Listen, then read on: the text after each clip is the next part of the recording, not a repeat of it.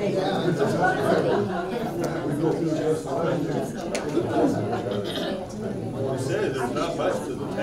we're going to go ahead and show this video. This is about what's called the Walther League.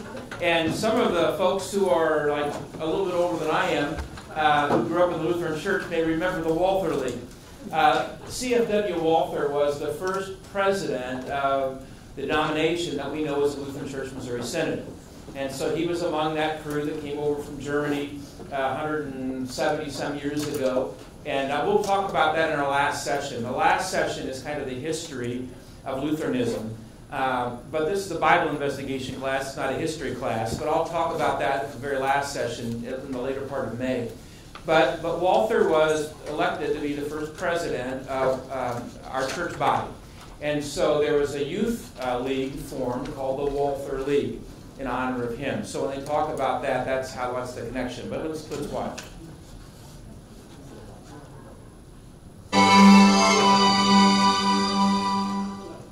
In 1912, the importance of social activities for the young people of St. Peter's was realized by Robert Denninger and T.J. Koch, who organized the Lutheran Boys Club. Later, a similar organization was founded for the girls. In 1914, the clubs joined together and formed the Concordia Farren, with a membership of 75. Members of the 4 confirmation classes of high school age then came together and organized the Junior Walther League. In 1915, the Concordia Farren joined the Walther League and then took part in its activities and projects, many of which were held at the Lutheran Center. The societies of the Southern Indiana Zone, the Indiana District, as well as the Walther League of Indiana, Kentucky, and Ohio held their conventions there. In 1949, several boys from St. Peter's attended the International Walther League Convention in Houston, Texas, and the Houston Chronicle published a picture of one St. Peter's boy with the headline, "Drummer Wins Praise at Talent Festival." This convention also included a trip to Galveston Beach with a shrimp boil and a real Texas rodeo and barbecue. First-time experiences for some of the participants. Other activities Walther Leaguers enjoyed were putting on plays such as Jenny and Dreamland, bowling and ping pong games at the Lutheran Center, as well as hay rides, wiener roasts, scavenger hunts, Brown County picnics, skating parties, talent festivals, dinners, and programs. In a 1950 talent show at Valparaiso, 2 local boys entered a 15-foot sailboat they had made. The varied activities of all of these organizations enabled many of St. Peter's young people to have an opportunity to socialize with other young Christians in an enjoyable and safe environment. Many adults today remember fondly the pleasant times they experienced at Concordia and Walther League activities and events. Okay, so our youth group now is not called the Walther League. The Walther League kind of went by the wayside, I don't know, 40 years ago or something like that, but we still have obviously youth ministry. In fact, every 3 years within the Lutheran Church Missouri Synod, there is what's called the National Youth Gathering. And they call it the NYG, but me being somebody who's followed sports all my life, I can't, when I hear NYG, that's New York Giants. And still, after they've used that phrase for all these years, I still think New York Giants when I hear NYG. So we have, I think, 96 in all from St. Peter's going to the National Youth Gathering. And it is it's in Houston this year, I think. And they were talking about being, is it in Houston, Dustin? I think it's in Houston. This year. And so we have not 96 youth, but probably somewhere in the 80s, and then some adults that are going along with them as well. So we've got some great folks who do some great work with our youth, but that's just a little bit of history of all of that. Dustin Weber is with us this morning. Dustin is a member of our staff here at St. Peter's, and he wears a couple of different hats, actually more than a couple of different hats, but I appreciate his flexibility, and he wears them all well. And he's here to talk to you about some of the things that he works with and how you might benefit or want to be a part of that. So Dustin, come fill us in. Yeah, good morning, everybody. The main thing I just want to talk about this morning is our groups ministry. And we have a few different types of groups. And the first one is activity groups. And as the name suggests, it's just an activity, getting people together, hang out. And so the things that we have right now, we have a couple fitness classes. And then we have a men's basketball group that meets usually weekly. And we have an adult co-ed volleyball group that meets 2 Fridays a month, typically. And then we also have right now pickleball open gyms on Tuesdays and Thursdays. That's about to shut down for the spring here. So we have 2 more weeks of that left, but it'll start back up as the weather starts getting cold again next year, or next season in the winter. But those are some of the opportunities we have, again, just people being able to come together, just hang out, have some fun, be in fellowship with one another, get some exercise in those. But the thing with the activity groups is they don't have to just be sports or fitness related, so we're looking for other types of groups to get started. So ways to kind of get plugged in there is obviously if any of those interest you, you can get plugged in there. Just contact me and I'll help you get plugged in with those. Or if there's some activity that you're really passionate about, and you'd like to get something started, whether it's euchre night or board game night or something like that, and it doesn't have to be weekly, it can be monthly or even less frequent than that. That's kind of an opportunity there. The next type of group is connect groups, and that's just what you kind of typically think of as normal small groups, usually groups of 6 to 20 people just getting together, studying the Word of God together, living life together. And same thing there, those kind of range from meeting weekly to twice a month to monthly, kind of varies just depending on the group. Same thing, if you want to get plugged in, just contact me. Love to get you, I'll ask you kind of some questions, kind of what you're looking for, be able to get you plugged in. Or if you have a group of friends where you're like, hey, we'd like to start one, same thing, contact me. I'd love to support and resource you any way that I can to make sure get you started off right. And then our third type of group is something we've been piloting this year called discipleship groups. And so with connect groups, there's not a lot of commitment outside of the groups typically. There's not a lot of reading. You kind of just come with your group, you study the Word together in that time. Well, discipleship groups is a little bit more of a commitment and intentional in that way, where we're going through our reading plan that we're doing as a congregation. And then a few other things, so we're using something called a Hear Journal, where people are going through each week and journaling some things and basically just praying about it and meditating on the Word and writing some things down about how God is speaking to them. And then they're coming together on a weekly basis to discuss that in that group. And just to be an encouragement to one another, to encourage each other to live out their faith, to be able to remind each other of the gospel on a weekly basis. Just be that encouragement in that group. And there's a few other discussion things that go on in those groups as well. But really it's more of a kind of a mentor type group where we're really trying to be able to encourage people in that way. And so if that's something that interests you, like I said, we're still kind of in that pilot phase, but still please reach out to me, let me know. We're hopefully continuing to be able to multiply those groups, especially as we look into going into the fall here. But again, any of those things, if they interest you or you have questions about, please don't hesitate to reach out to me. You can email me or just call the church office. Just call Molly. Ask for me, or if you don't remember my name, just say you have questions about groups, and she'll be able to get you connected. So. Thanks, Dustin. Any questions for Dustin?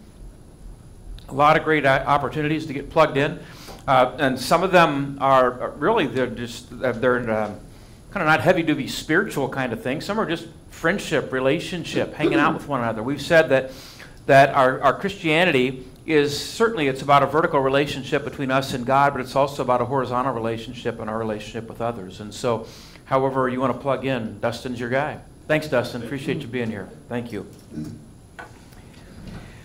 So I think that I'm done with being absent from class now. I was telling Brooke and Mark, I think this is the most, I've missed 3 sessions. This is the most I've missed, I think, in all the time I've ever taught the class. But it's kind of hard to say no to Hawaii, right? And that was the first 2 weeks. And then my granddaughter had her 5th birthday last Saturday, and they used to live in Phoenix, and it would have been impossible, not impossible, but difficult to get out there for that. And now they live 4 hours away, so I thought, I'm going. And it was good. It was good. So we had a safari-themed birthday party, and it was a lot of fun. There were little animals that were hidden. They did it at the church when your dad is the pastor, which is the case with my granddaughter. Her dad is the pastor. So you can come to the church and have your birthday party, and you can hide animals all over the place, in the sanctuary and in the basement and in your dad's office. And I think they had like 10 different animals that the kids on the safari hunt were finding, and they made their own little binoculars with toilet paper rolls, and it was a fun day. So I'm planning to be with you unless the Lord knows something that I don't know for the next several weeks. So we will not meet next week. Next week is Easter, and we have 4 worship services: 6:30 our sunrise service, and then 8 o'clock, 9:30, and 11 o'clock. So we will not have any classes next Sunday. Then we'll resume the weekend after that. So we'll meet again April 24, May 1, 8, 15, and 22. So, and then our last session is on May 22. So anyway, that's kind of the schedule that we have going forward. If you haven't already, if you put your name on one of the white sheets on the table, I'd appreciate that. That's just helpful for me. And let's see, you had there was one question that came on one of the 4x6 cards, and these are, again, on your table, that if you have any questions you want to write down, as opposed to just asking out loud, feel free to do that. This one says, what is your opinion on a member of St. Peter's taking communion at another church, like Catholic or some other church? So what about if somebody from St. Peter's visits a Catholic church or a Methodist church or a Baptist church with somebody else, and they have communion? Do I think they should take communion or not? The answer I'm going to give you may not be the answer that a pastor at this Lutheran church gives you or that Lutheran church gives you, okay? Because I don't know that biblically it's specifically addressed. I know that there are opinions on this. I've heard the opinions of other clergy on this. I'm going to give you my opinion based upon how I understand Scripture.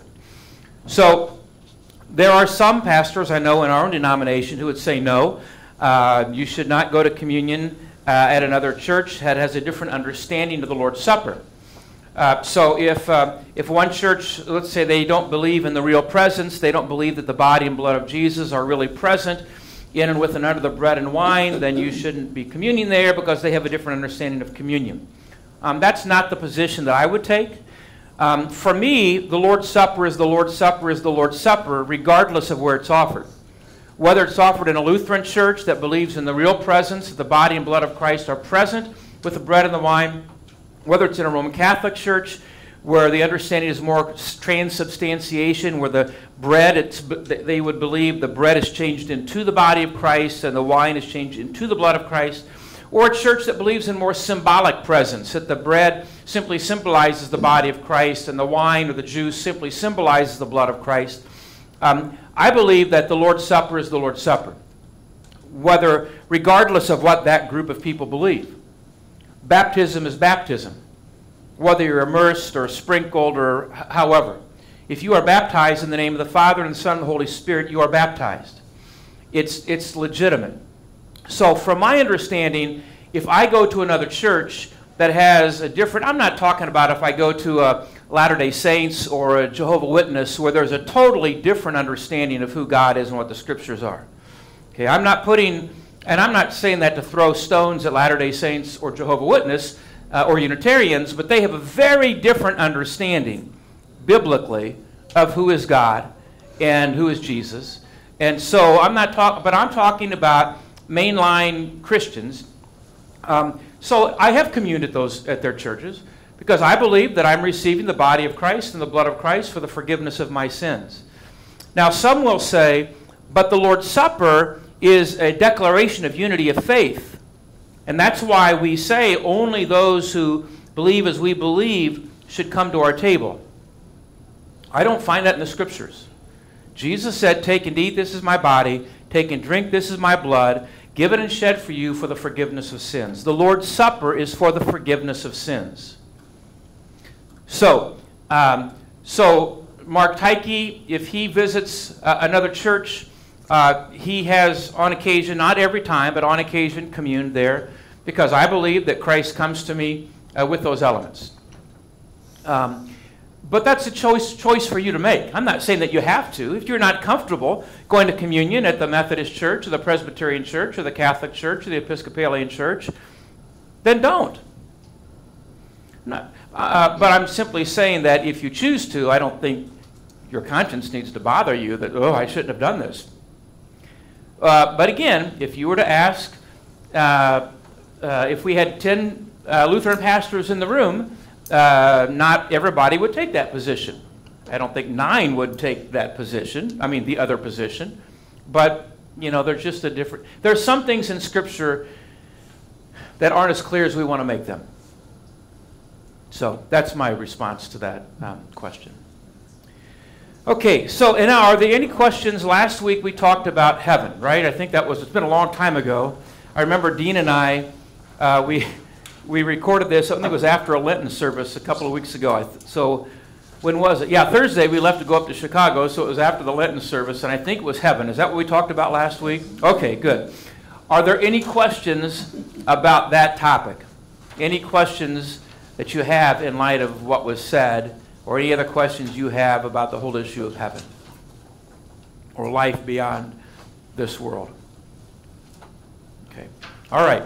And if any other come to mind, feel free to write them down, and we'll address them next week. All right. So we are this week going to be talking about prayer.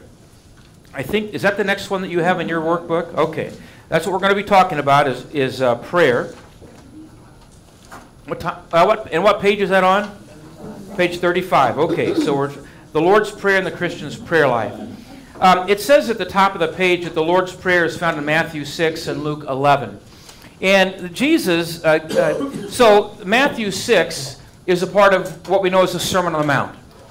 And the Sermon on the Mount was really Jesus teaching to his disciples about what does it mean to live as a citizen of the kingdom of heaven. We have dual citizenship. I have citizenship here as a citizen of the United States of America, and I have citizenship in heaven, in the kingdom of God. One of our hymns says, I'm but a stranger here, heaven is my home. The church that I grew up in was called Pilgrim Lutheran Church. The concept of we're moving on. You know, this isn't the final stop. And so, understand that we have dual citizenship. For me, my primary citizenship is in heaven. So if I have to make a choice between loyalty to nation or loyalty to God, my choice is going to be loyalty to God. Sometimes nation makes bad choices. It does. Government is a human institution. It was established by God, but it's a human institution. Some of the laws of our land are in conflict with the will of God, if you know the scriptures. So if I have to make a choice, you know, if I was in Hitler's, we'll talk about this under the fourth commandment. We'll start the 10 commandments the week after Easter. But under the fourth commandment, honor your father and mother, it really talks about our relationship with those in positions of authority over us. So it speaks about how do I, as an employee, relate to those who have oversight over me? Or how do I, as a citizen, relate to the government who has oversight over me? And the Bible says we must obey God rather than men. So if we were in Hitler's army 80 years ago, what would we have done if Hitler said, go round up the Jews? And we have stories about people like Corrie ten Boom and others who chose to protect the Jews. But that comes with a price. So when Jesus was preaching his Sermon on the Mount, he said, listen, if you're going to live as a follower of me, if you're going to live as a citizen of the kingdom of heaven, here's how I want you to live. And that's what Matthew 5, 6, and 7 is all about. If somebody said, they live in let's say a persecuted country, and they said we can only have like 10 chapters of the Bible. That's it. That's all we can have. See, many of us have 3 or 4 or 5 Bibles in our home. There are some people that don't have that at all. I would say Matthew 5, 6, and 7 is huge because it's where Jesus tells us, here's how I want you to live. It's in Matthew 5, 6, and 7 where Jesus speaks about turning the other cheek. It's in Matthew 5, 6, and 7 where Jesus talks about praying for your enemies. It's in Matthew 5, 6, and 7 where Jesus talks about forgiving those who have wronged us. Just a lot of, here's what it means to live as a citizen of the kingdom of heaven. And he gives us the Lord's Prayer also in that section. And he delivered that sermon up here on the northern edge of the Sea of Galilee. So, again, I think I've shared with you that Jesus spent about 75-80% of his time right up here in this region. I used to think as a kid that he hung out around Bethlehem and Jerusalem all the time. But no. He was born in Bethlehem. When he was a little baby, Joseph took him and Mary over here to Egypt to hide because Herod wanted to kill him. Then after Herod died, they came back up here to Nazareth in the region of the Galilee where they lived. Jesus lived there until he was 30 years old. And then Jesus took up residence in Capernaum, which actually is kind of right on the Sea of Galilee. And that's where his earthly headquarters were. His ministry headquarters was in Capernaum. And he delivered the Sermon on the Mount on the Sea of Galilee. So that's the location. And then let me go back some slides because I want to show you kind of what they would have been looking at as he was delivering that sermon. Here we okay, that's the Sea of Galilee. So that might have been their view. I don't know exactly where they were located, but that might have been their view. And so when Jesus speaks about in the Sermon on the Mount about a city up on a hill, cannot be hidden. And so they would have been looking over here, and so there are mountains all around the Sea of Galilee, kind of the city on the hill. And they talk about the flowers of the field, how they don't clothe themselves, and the birds of the air, and the birds were probably flying over. So that's where Jesus delivered his Sermon on the Mount. And in that, he speaks about how do we pray. So let me just also add this. When you, so growing up, a good Lutheran, I was taught to end the Lord's Prayer with, "For thine is the kingdom and the power and the glory forever and ever, amen." And then when I would go to church with my wife, who was then my girlfriend, at her Methodist church when we were in high school, I would oftentimes catch myself because they say, "For thine is the kingdom and the power and the glory forever, amen." And us good Lutherans are adding on one more amen, and forever at the end. It's a little bit awkward.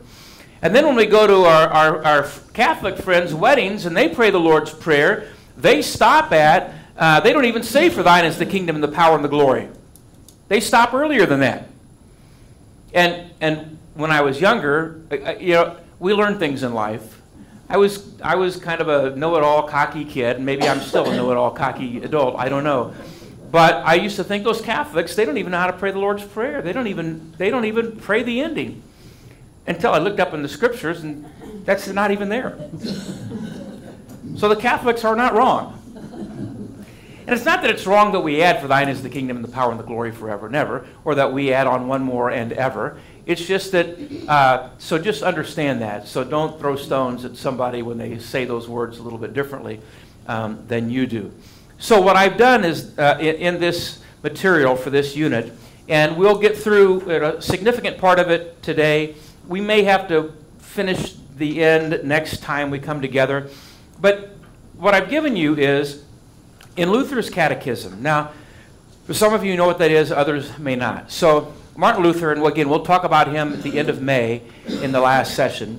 But Martin Luther was the one for whom the Lutheran Church was named. And Luther never wanted the church to be called the Lutheran Church. Luther said, "I didn't die for you. I'm not your Savior. You're not to worship me. Don't call yourselves Lutherans." And we'll go into more detail later. But ultimately, Luther said, "All right, okay, if you want to do it, call yourselves Lutherans." But Luther, in his day, and Luther lived 500 years ago. Okay, Luther lived 500 years ago, and in Luther's day, Luther discovered that the clergy, many of the clergy, were very poorly trained theologically in his day. And many of the people who were Jesus followers didn't know the Scriptures very well. And it was Luther who translated the Scriptures from the original languages into the German language so that the average German person could read the Scriptures. Before that, they just had to take the word of the priests. And the Scriptures, remember the Old Testament in Hebrew, the New Testament in Greek. The Scriptures were also in Latin, which was the language of the scholars, but they weren't in the common language. So you can imagine, how many of you know Greek? How many of you know Hebrew? How many of you know Latin? And so Luther then had the Scriptures translated into the language of the people so that they could see for themselves what the Scriptures taught. But in the meantime, he wrote what he called a catechism. And a catechism is just an instructional book. And he talked about the 6 chief parts. So he had a section, and this was for parents to teach their kids about the faith. That was the purpose of it. So that mom and dad could have an instructional tool to teach their children the Christian faith. So he has a section about the Apostles' Creed. Who is God the Father? And then who's God the Son? Who's God the Holy Spirit? And then he wrote an explanation about who is, I believe that God has made me in all things, that he has created my body and soul, eyes, ears, my memory, all my... So the Apostles' Creed. He has a section on baptism in the Catechism. He has a section on the Lord's Supper, another one of the 6 chief parts. He has a section on prayer And that's what we're going to look at here. He has a section on the office of the keys. And he has a section on the Ten Commandments. Those are the 6 chief parts. So under the Lord's Prayer, what I've done is I've taken what you see in those boxes, I have lifted those from Luther's Catechism. Okay? So the language seems a little bit old, and it is. It's 500 years old language, translated into English. Luther didn't write in English, he wrote in German. So when you see a section in a box, that is taken out of Luther's Catechism, that we still use. Okay?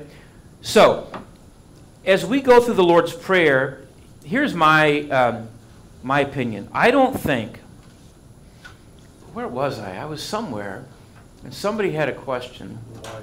Maybe my son-in-law brought it to me. Yeah, I think somebody had brought it to him who said, is a worship service a Lutheran worship service if it does not include the Lord's Prayer? Because I think at one time it had a service and it didn't include the Lord's Prayer. That's not Lutheran. Sometimes we get so worked up over things that just, I mean, the Lord's Prayer is a great prayer. I mean, there's no reason not to use it, but if it's not included in the specific service, it doesn't mean that it's not a legitimate Lutheran worship service. If one of the creeds isn't included in one of the service, it doesn't mean that it's not a but I'm just telling you, those push some people's buttons. So anyway, I don't think that the Lord's Prayer was intended to be prayed like in 27 seconds or 23 seconds. It's my opinion that when Jesus taught his disciples how to pray, that the Lord's Prayer is much more of an outline and a guide for how to pray, as opposed to just praying it straight through. I'm not saying it's wrong to pray it straight through. It's fine to pray it straight through. But I think there's much more between the lines and between the words of the Lord's Prayer. And that's why we're going to slow down. And instead of covering it in 27 seconds, we're going to take, an hour or so to talk about the Lord's Prayer, because there's a lot there.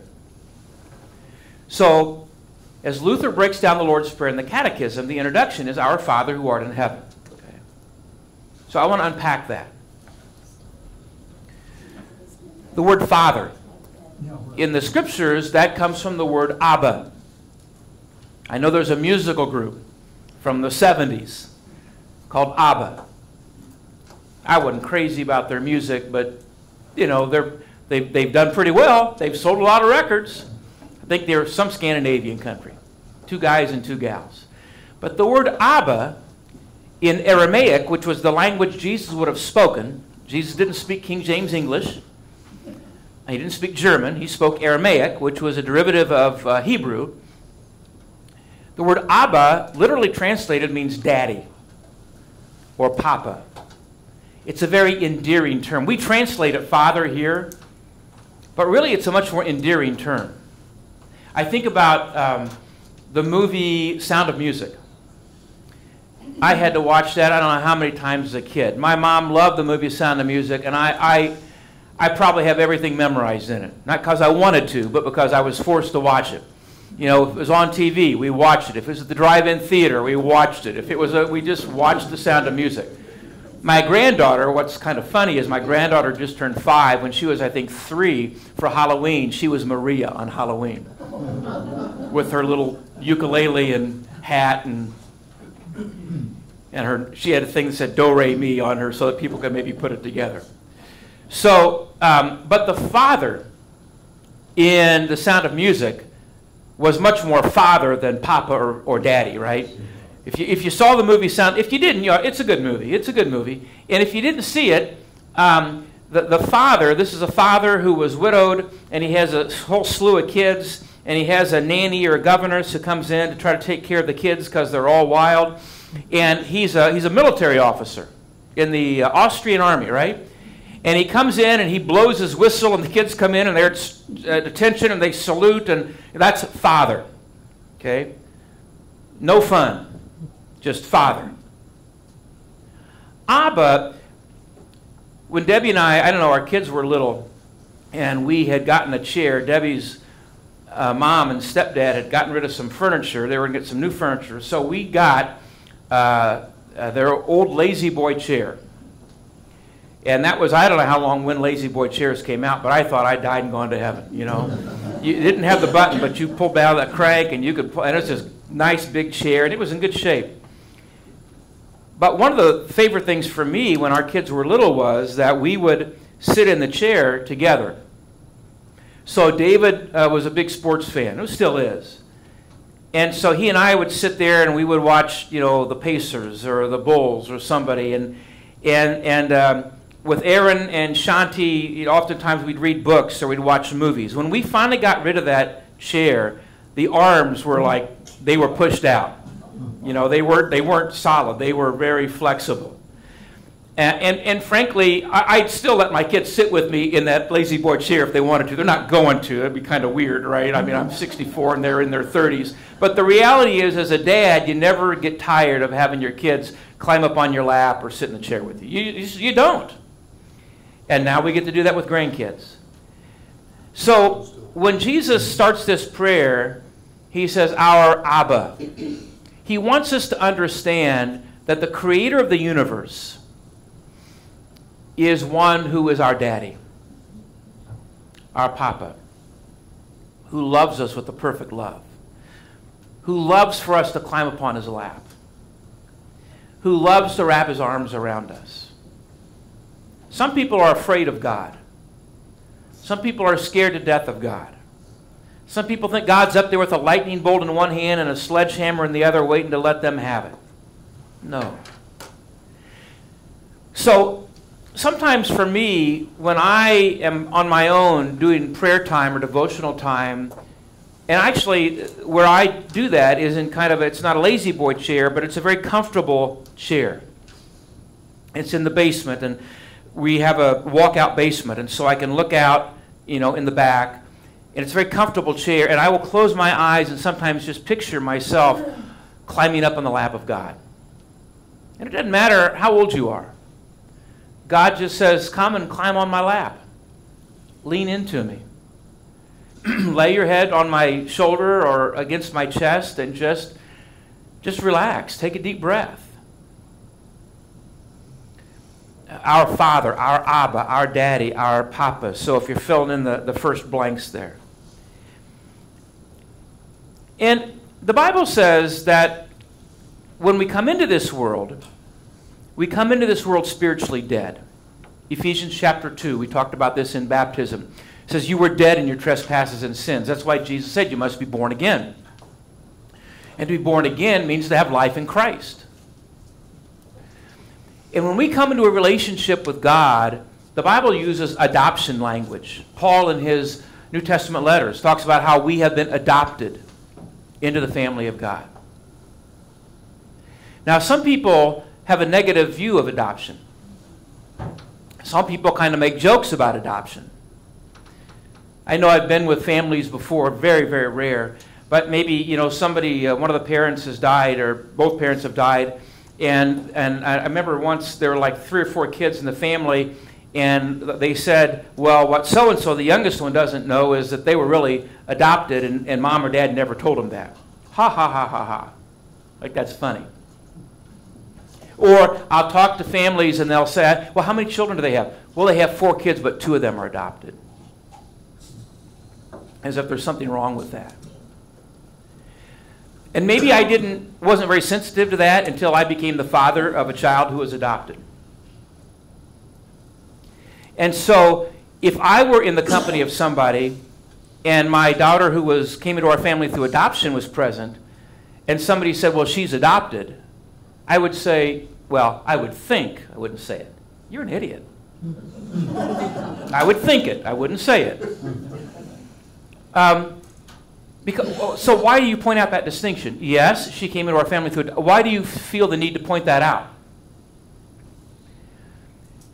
When Debbie and I had our first 2 children, biologically, we were stuck with what we got. Right? When you go through the process of adoption, it's a long, detailed process. And you fill out this paperwork, and, you know, would you be willing to adopt a child with this issue, or this issue, or this issue, or this issue, or this issue? And then they have social workers come to your house, and they interview you and your kids, and they want to make sure it's a safe place for a child to come. And then in our case, they sent us a video, and they said we were living in the old parsonage over here, the house over here on the corner, the Reeves house now that somebody else owns, and it was in the summer of and we got this video, summer of 1993. And it was a video, because I said VHS tapes back then, of our potential daughter. And do you still want her? We have every option to say no to all these different things.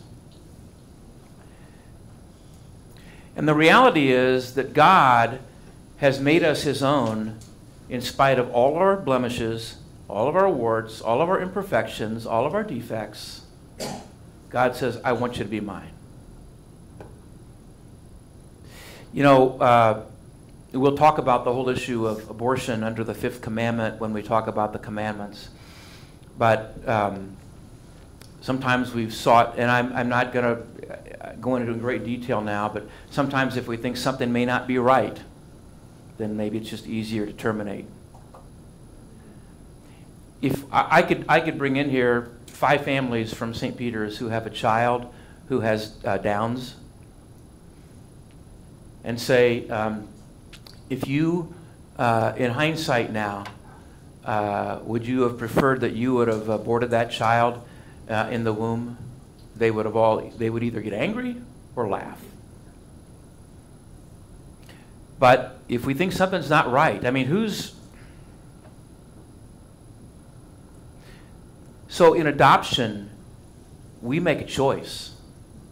And we say, yeah, I want you. I want you. Shanti came to us at the age of 4. She didn't speak a word of English. We didn't speak a word of Tamil. I remember we picked her up at O'Hare Airport. She came with a chaperone. And we said to the chaperone, we picked her up like at 6 o'clock in the morning. And that's when her flight came in. And we were going to go to breakfast. What does she eat? What does she like? Oh, whatever you eat. We went to, I think, like Denny's, because it was the only thing open at that time in the morning. And we had a big breakfast, and I remember halfway through, Shanti threw up her breakfast.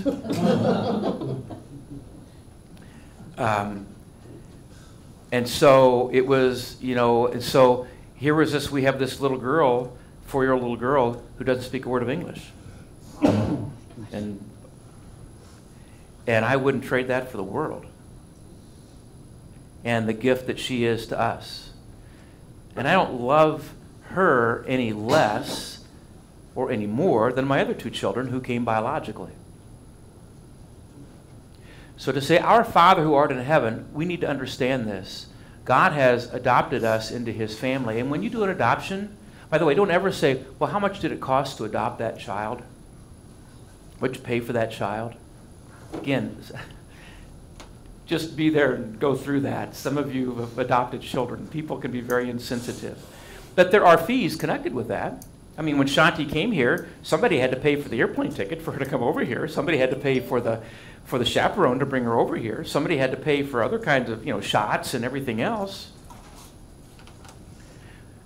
Your adoption and mine was paid for with the blood of Christ. To call God our Abba, our Daddy, our Papa, our Father, the fact that he adopted us into his family, he did that at a cost. And the cost was the life of his son, Jesus. So thank him that he's chosen to adopt you into his family. He could have said, listen, they're going to be a whole lot of trouble. I remember our daughter, Erin. Erin's now 38. She's the mother of our 2 grandkids. And I can remember when I was, it was like, Erin was born in December, and I was asked for that New Year's Eve to speak at a New Year's Eve retreat with high school and college kids. And I remember saying to the person in charge, what do you want me to talk about? And he said, I don't care, whatever you want to talk about. And so I was so excited. Maybe this was when Erin was a year old. Maybe it was a year after her birth. I thought, well, I'm going to talk about my love for my daughter and God's love for us. Because when you become a parent, your capacity to love like gets shifted, from like second gear to fifth gear, right? You didn't know you had this capacity. You didn't even know that it was there until you have kids. So I talked about that. But then all of a sudden, when Aaron was like, I don't know, two or three or something like that, man, this sweet little angelic thing, what happened? Now, she's still very strong-willed. And her daughter is very strong-willed. And I just smile every time I see that come out of my granddaughter. But, there are things with our kids along the way that there are some things that I've dealt with as a dad that I never would have thought I've had to deal with. Never. And some of it's really difficult. And those of us who are parents, we've been there and done that. And some of those challenges and difficulties are different for each of us, but they're hard sometimes. But it doesn't mean we love our kids any less. They're still our kids. We still love them. So thank God that he's chosen to adopt you into his family. And thank him that he's paid for your adoption with the blood of his son, Jesus. And then it says the importance of the word our in our Father. When Jesus taught us to pray, he taught us to pray our Father, not just Father or Abba, but our Father, our Abba. This morning, at 8:45 in our sanctuary, a group of people prayed our Father. A little bit later today, around, 11:30 or something like that, a group of people are going to pray our Father. But there's a good chance that down the street, a block down the street at First Christian, those words might be spoken. At First Methodist or First Presbyterian, those words might be spoken. At Calvary Community, those words might be spoken. At Westside Community Church, those words might be spoken. Here's the point. Our implies that we are all in this thing together as the body of Christ. And that all of us who claim Jesus as Savior are brothers and sisters in Christ. So why would we be throwing stones or belittling or criticizing other believers in Christ because they do things differently than we?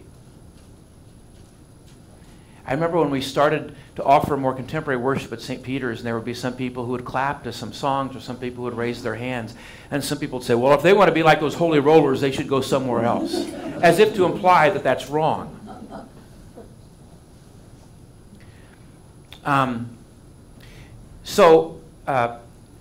When my kids were little, what bothered me the most as a dad was when my kids were intentionally mean to each other. I mean, siblings are going to fight. And usually it's David and Aaron because everybody was nice to Shanti. They were nice to Shanti. But David and Aaron sometimes were like this for a long time. And knowing as a dad how that makes me feel when I would see my kids being intentionally mean to each other, how do you think our Father in heaven feels when he sees people in the body of Christ being mean to each other? Lutherans throwing stones at the Catholics, and the Episcopalians throwing stones at the Presbyterians, the Methodists throwing stones at the Baptists, or the Christian Republican throwing stones at the Christian Democrat, or the Christian Democrat throwing stones at the Christian Republican. We're in this thing together. And so our says something. It says that we are in this thing together. We may not always agree on everything. I mean, it's probably good that we don't, politically or theologically, or it's probably good that we don't because, you know what? One of us might be wrong, and it might be me. It's good to have the perspective of others and learn from others. But to say that Jesus taught us to say our Father, which there's something behind that. So, that's why sometimes we just, our Father who art in heaven, what's that take? 2 or 3 seconds to say? But there's a lot there. And I would encourage, if you want, in your own devotional time or prayer time, maybe on one day of the week, in your prayer time, you just focus on our Father who art in heaven, and you say, Father, I thank you that I'm climbing up in your lap right now, and you just imagine yourself doing that, his arms wrapped around you. And I thank you that you are my Father, my Abba, my Daddy. I thank you that you've chosen me. Jesus said, you didn't choose me, I chose you. I thank you that you've chosen me in spite of all my imperfections and all my flaws and all my weaknesses and everything about me that may just bother some, that you still love me. So that's the introduction. Okay, our Father who art in heaven. And the fact that he's our Father who art in heaven means sometimes I find not all earthly fathers. Now, I think all of us who are dads, we want to do the right thing and the best thing as a dad. But there are times, and I'm sure this is true of moms as well, that we kind of wish we had a do-over. We wish we would have maybe said that a little bit differently, or wish we wouldn't have done that, or we wish we would have done this instead of that. I mean, there are always things in life that we wish we could do differently. And there are some fathers, though, that are just, for whatever reason, maybe they, even to create the image of climbing into the lap of God as our Father, for some people may be really disheartening because maybe their earthly father was abusive or mean or hateful. And so that image isn't what gives you comfort. So who is that person where you found that place of security and safety and shelter? Maybe it wasn't your earthly father. Maybe it was a grandparent. Maybe it was your mother. Maybe it was somebody else in your family. And while earthly dads and moms, we try to do the best we can, the fact is we have a heavenly Father who always acts out of love for us. Always. So while our earthly parents, while they usually mean well, our heavenly Father always means well and always does the right thing. Always. There's a song I usually cry when we sing it in church. We don't sing it very often. I am Jesus' little lamb and children of the Heavenly Father, because I would sing that to my kids when I would rock them when they were little. So when I hear that, I think about that, and I can't handle that. And there are probably some of us probably have certain songs that just touch us, you know. And those are some that touch me just because of my relationship with my kids. So Luther, in his little section up there, said, God would, by these words, tenderly invite us, I like that, tenderly, to believe that he is our true Father and that we are his true children, so that we may, with all boldness and confidence, ask him as dear children ask their dear Father. So then the first petition says, hallowed be thy name. So Luther, what does this mean? Luther says God's name is indeed holy in itself, but we pray in this petition that it may be holy among us also. And how is this done? He says, when the word of God is taught in its truth and purity, and we as the children of God also lead a holy life according to it. This grant us, dear Father in heaven. But he that teaches and lives otherwise than God's word teaches profanes the name of God among us. From this preserve us, Heavenly Father. So as we unpack this, hallowed be thy name, a little bit more, the first statement says, ask the Lord to reveal any areas in which you may be taking his name in vain, or using it, hallowed be thy name. So we want to use God's name in a way that is holy, that hallows his name. There's a commandment about this. You should not take the name of the Lord in vain. And we'll unpack that a little bit more into the commandments, so I won't spend a huge amount of time on that. But are we sometimes in our language using God's name in a way that doesn't hallow his name, that doesn't honor and revere his name? So your name, we want your name to be hallowed. I want to use your name. Luther, in his explanation of this commandment, says we should use God's name for prayer and praise and giving thanks. Are we using his name properly? Then it says we bear the name of God. We're called Christians, right? And the word Christian means little Christ. We bear his name. I remember there was a guy, Alexander the Great. And Alexander the Great was considered a great military leader, and he had many conquests. And he learned of a soldier in his army who was a coward. And Alexander the Great approached that soldier, and he was just turning beet red with that soldier, because the soldier's name was also Alexander. And he grabbed this guy by the collar, and he said to him, young man, either change your life or change your name. Because if you're going to bear my name of Alexander and you're going to be a coward, you have no place in my army. And to be called a Christian means to be called a little Christ. So in our life, hallowed be thy name, says God. May your name be hallowed in me. When others know that I bear the name of Christ, may they see you in me, and may you be honored.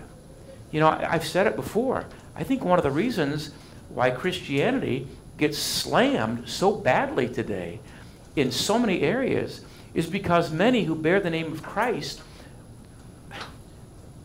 live a life that's anything but reflective of Christ. You know, sometimes I mentioned about our political things, you know, Christian Democrats and Christian Republicans. Sometimes I think, you know, I hear people in politics, and they you know, I'm a Christian, I'm a Jesus follower, I'm a Lutheran, I'm a Catholic, I'm a whatever, I'm a Presbyterian. But the way that it's okay to have strong opinions. It's good to have strong opinions, and it's good to stand for your convictions. But when you say things that sometimes are said or behave in certain ways, and then put the name Christian behind your name, change your life or change your name. So I think that one of the reasons a lot of folks want nothing to do with Christianity is because they want nothing to do with Christians.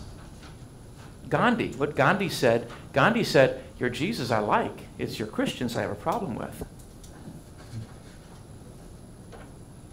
I think a lot of people could say that.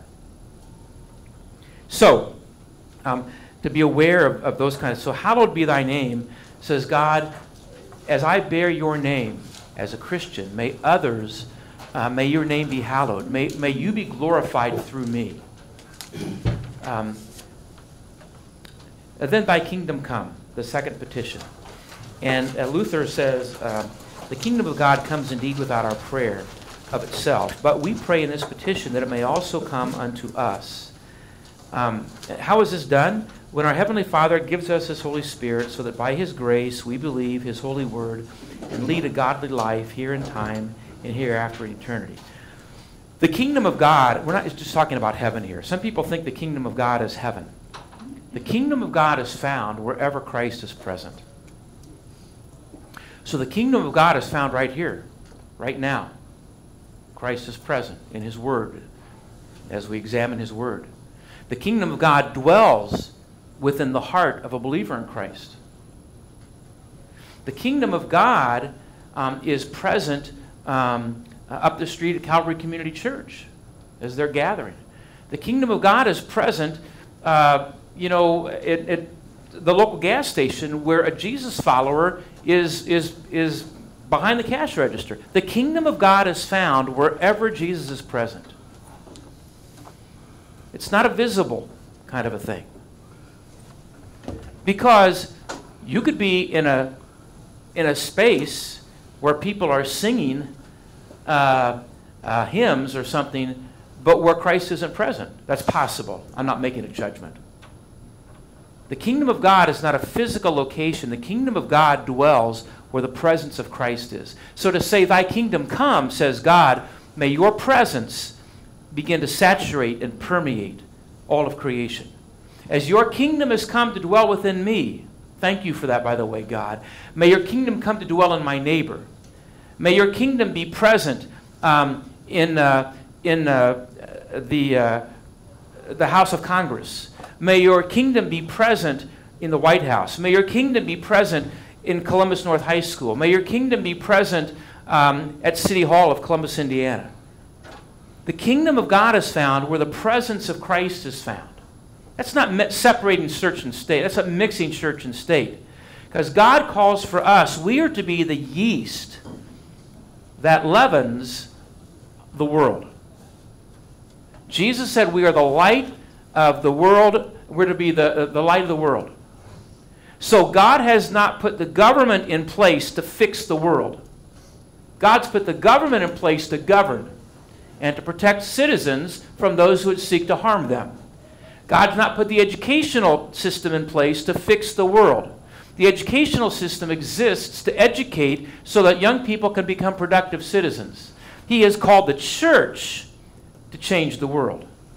The body of Christ is to infiltrate, not in a militaristic way, but the body of Christ is to infiltrate every aspect of where we are. So where we work, you and I are called to bring the presence of Christ into that setting. That doesn't mean we have to, at the beginning of the day, say, everybody stop, we're going to pray now. No. I mean, you can if you can get away with that. If you're the owner, maybe.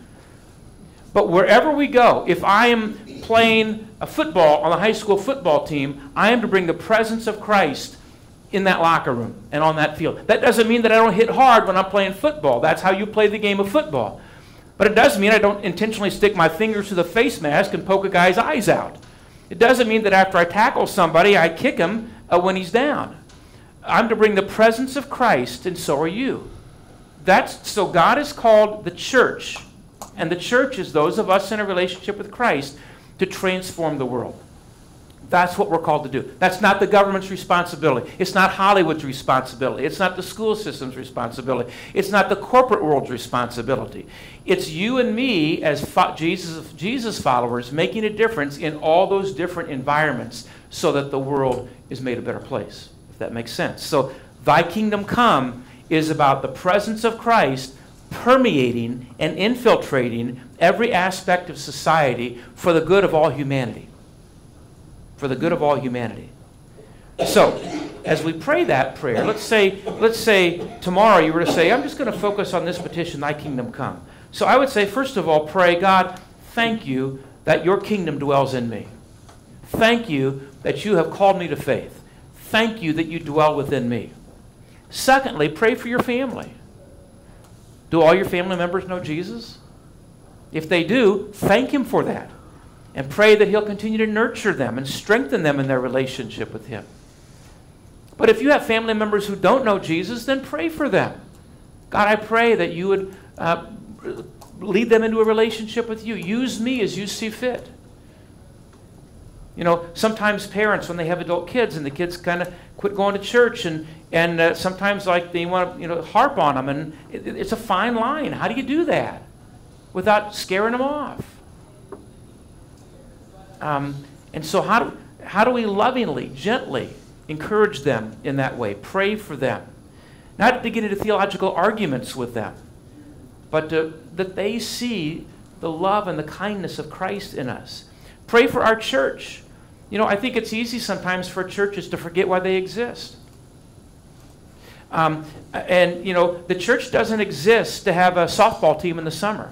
The church doesn't exist to run a scout program. The church doesn't exist to do, potlucks. The church doesn't exist to run a school. The church exists to bring the presence of Christ into its community. Now, if we have a school and we have the understanding that the school is there to be used as a tool to bring Jesus into the lives of children and to equip those young people to take the presence of Christ out into their world, that's an okay thing. If we have a church league softball team and the church league softball team exists to encourage and support the men or the women who are on that team in the struggles of life, then that's okay. But the purpose of the church, Jesus said, go and make disciples of all nations. Those are Jesus followers. That's why we exist. And so when we argue about things like what color is the carpet, or we don't like the color of the paint on the wall, or I don't like that song in church, or that sermon was too long, or that sermon was too short, get over it. The church exists to penetrate the community for the causes of God. And that is to bring the presence of Jesus into the world. So pray that your church continues to always has that understanding. Always, and that your leaders do. Always have that understanding. And sometimes we can get caught up, and I've got people who have been in leadership roles in our church before, sometimes thinking, let's quit talking about money. And let's talk about the mission. And almost all the time they're good about coming back, but that's the squeaky wheel. Do we have enough money to pay for this? Do we have enough money to pay for that? Do we have, and that's the, we have a $7 million plus budget here. That's a lot of money. That is a lot of money. And you have to pay the bills, right? I'm glad that we have lights on, that we have heat, we have air, and it's all a part of it. But that we always understand, that we exist to penetrate the culture for the cause of Christ. That's why we exist. And I'm thankful that we've got great men and women who understand that. But it's sometimes easy when things go haywire to get off track, and just always to come back to that. And then to pray for your neighbors. And this is a little thing that I learned, and that says 10:30 and that says 10:29. So I think we'll pick up there. But when we pick up after the week after Easter, I want to pick up on that. How can you begin to pray for your neighbors so that the kingdom of God can infiltrate their lives as well?